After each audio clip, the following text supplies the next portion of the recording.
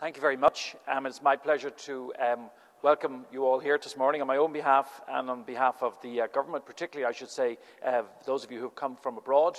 I want to welcome you to Dublin and welcome you to Ireland, to this historic, as Pat has said, Mansion House, round room in the Mansion House. And it looks a little different to what it looked 95 or 96 years ago when those events were taking place that Pat referred to. And, you know, you can never, I suppose, come into this room without wondering what the founding fathers, if we can call them, would have thought of the challenges and the opportunities that we have the honour of being in a position to debate here today and try to point the way to the future. But I suppose to some extent we're also, many people in this room are trailblazers also in this critical area of energy policy and the energy agenda. And for that reason I want to once again thank you all for being here, thank the IIEA and the ESB for inviting me to be here this morning to make some relatively short contribution at the outset.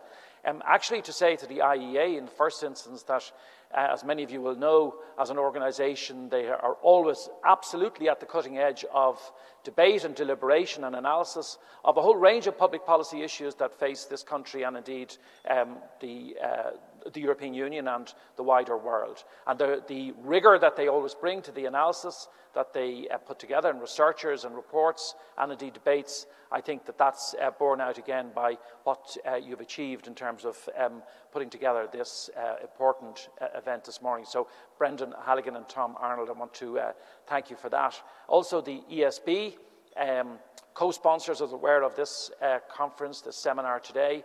ESB is an enormously successful company, organisation of which we are rightly very proud. I want to thank Pat O'Doherty. Alvina Graham, I think, is here, certainly is due to be here, the chair of the ESB. Good to have you here today and to see you participating, yes, as a utility and as an important company, commercial organisation in the public sector, but also being prepared to demonstrate a willingness to take part in the debate, to sponsor a debate like this, to recognise, as Pat did and touched on in his opening remarks, the change that's taking place, the rapid change that's taking place, and to facilitate that in a debate such as we're having this morning. The title, Why Everything You Thought You Knew About Energy is Wrong, is, I have to say, the cause of some trepidation to me as a minister seeking to finalise a white paper statement on our energy policy and on where our policy ought to go and what the directions of our policy needs to be.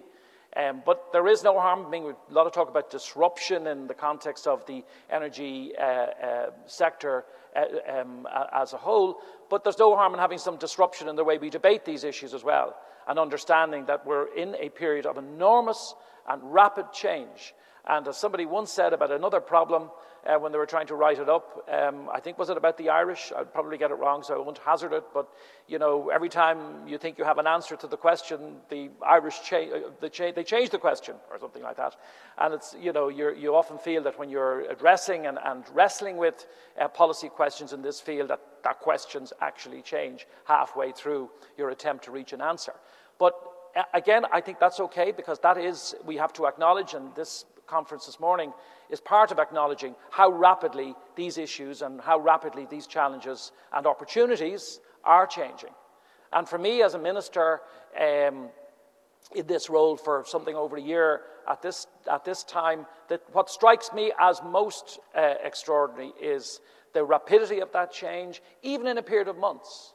You know, even in a period of months, that particularly the potential that's there from the technological advances, the sheer speed and pace of change in technology, the opportunity that affords to individuals, consumers, citizens, producers, generators, distributors, to change the way we do things. In fact, the necessity to change it. The necessity to change it. I think that we can even go so far as to interrogate the notion of the consumer, because I think we're not going to be, and we don't want our citizens just to be passive consumers of energy, the classic switching on and off of the light, and that's where their role finishes. That has got to change. And I think it's not just necessary as it were, rhetorically to say that it's important that citizens should be at the heart of the debate, because clearly that's so. But I think the changes that are taking place in the way business is done in the energy sector will mean that the individual citizen can be can change and can be at the very centre of the choices that he or she needs to make, the control and management of the consumption and use of energy.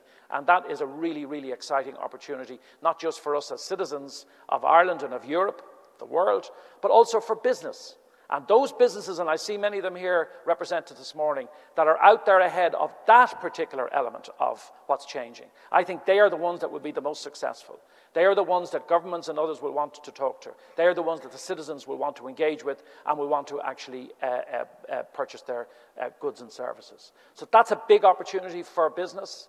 It's a great opportunity, some discussion about this last night, for interaction here today between government, policymakers, academics, experts, and business. And that interaction has to be at the heart of what we do. I say that, you know, as a minister, as a member of this government, that we want to talk to you, we want to talk to business. We're good to see you here. We want to see you recognising the investment opportunity that there is in Ireland, recognise the openness that we have here to innovation, in particular to innovation in this technological dimension of energy production, distribution and consumption. So it is a truly very, very exciting opportunity, I think, for all of us, and I want to thank you as well for affording me the opportunity to be here. I want, again, particularly to welcome our distinguished guest, Vice President Šefčovič, and to thank him for his inspirational address, really a tour de force this morning, and for the commitment that he has demonstrated to delivering EU energy union. And it is a commitment, I state again, and I said to the Commissioner yesterday, and I know that Taoiseach and Tánaiste will have done as well, that commitment to energy union is one that Ireland emphatically shares. We emphatically share it, and we want to see it progressing. I want to say that I support the ambition that was clear from your address this morning and what you told me yesterday in terms of the timelines. They will be very exacting timelines, there's no question of that, but you're right to set those ambitious targets. We spoke yesterday about Ireland's position and Ireland's, as it were, how we fit into that picture, if I can put it that way, how we want to be part of the progress of energy union. And we also spoke about Ireland's particular position, geographically, which is manifest, but also our relative peripherality in terms of what we need to achieve here, so that we can be full participants in energy union, so that we can really fully participate in the opportunities that will arise and that manifestly are arising from the forward progress of energy union. And some of the detail that we discussed and you touched on again this morning, the complexities there in relation to market design, all of the questions then that you have to bring forward in relation to governance and legislative measures and so on. We'll support you in that. We'll want to join in that and help progress it. I think, you know, the solidarity that's necessary in Europe has probably never been more evident than it has been in recent days and weeks for other reasons. And I think we all appreciate how critical it is that we work together in Europe on an issue like this, an incredibly important issue for all of our citizens, and you will have our support in that regard. The purpose of today's event, as you know, is to bring together national and international thinkers and doers, policymakers, stakeholders and industry figures to discuss these quite dramatic changes that are underway in the energy sector. We have seen monumental events, including the shale gas revolution in the United States, the gas crisis in Ukraine that was referred to, and huge reductions in global petroleum extraction investment following the collapse in oil prices. These have significantly altered the policy context in ways that could not have been predicted even a short few years ago. Less visible, perhaps, but as I've said, potentially more far-reaching developments are underway with the convergence of energy and ICT. And of course, all of these developments are accompanied by an urgent and accelerating drive for sustainability. These changes present major challenges, obviously, but they also herald significant opportunities for citizens, consumers, and policymakers, and for utilities and businesses. Vice President Šefčovič graphically brought to life the emerging EU policy context of energy union, and it is, as I've said, a concept and an objective that Ireland fully supports. And I believe it will have a positive impact on by far the biggest single issue facing humanity today, which is global warming. The evidence of the impact of climate change is literally undeniable. And the response to this global crisis demands a generous display of international solidarity. Now, I hope and believe that this solidarity will be evident in abundance in Paris in December.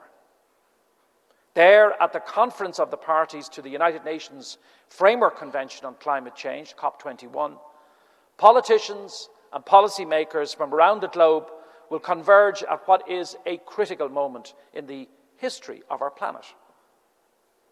The importance of securing a global, legally binding agreement on climate change at this meeting, I think, cannot be overstated.